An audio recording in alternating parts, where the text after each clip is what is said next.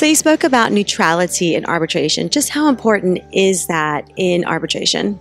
I do think it's the most important thing, because when you choose to go to arbitration, the great thing about it is the choice. And obviously you want to go to some place and be heard by people who are neutral. Obviously some people might like to know that the arbitral tribunal is in their favor, but that's not very realistic. So most people will want to have a neutral place. How do you ensure neutrality? I think you can't just set it. It's like respect. You earn it. It's come with your history. It comes with the way you conduct business and the way you deal with legal affairs. And you can't just invent neutrality for arbitration. It must be in your DNA.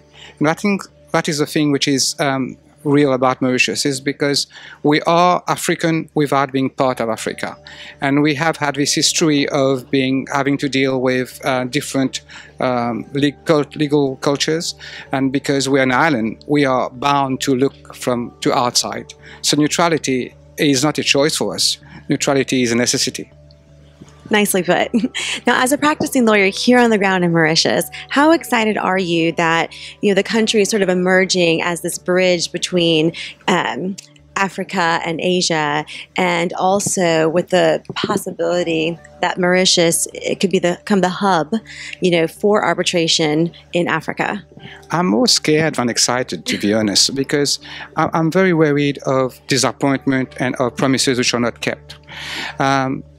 As you say, we are ambitious, and we make no secret about it, but then our discourse is creating expectations, and you just heard how things take time, and we'll have teething problems, and also that you are selling Mauritius now, and we still have issues to deal with.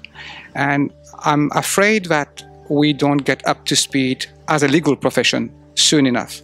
And as a past chairman of the Mauritius Bar Association, I'm also quite sad that the buy-in has been as much as I would have liked from the legal profession, the local legal profession, to make sure that we were out there showing what we can do. And because, without being falsely modest, I think there's a very wide range of young legal professionals which has a lot to offer right now in terms of support for more seasoned international practitioners, but also who are willing to make of arbitration their specialty. Thank you for that honest response. And I hope you enjoy the rest of the conference. Same to you.